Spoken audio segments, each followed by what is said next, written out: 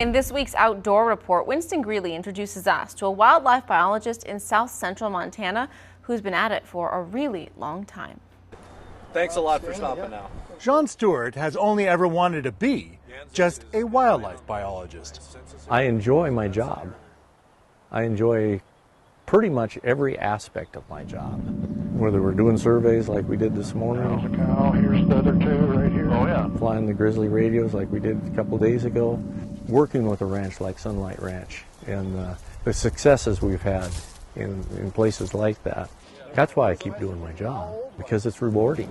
Yeah, that's the first whitetail of the day. Whether he's manning hunter check stations in the fall, doing sheep surveys in the winter, Okay, in the trees. Yep. or flights along the Beartooth in the spring, Stewart's career has spanned almost a half a century. I started with the department in '71, 47 years in May. You got some bluegrass, didn't you? I got some bluegrass. There you go. Through his career, Stewart has seen an increase in white-tailed deer and elk numbers and the return of grizzly bears to the area. But it is his passion for wildlife that keeps him going after 47 years. I guess at this stage in my life, I look at it, it's not a job, it's a lifestyle.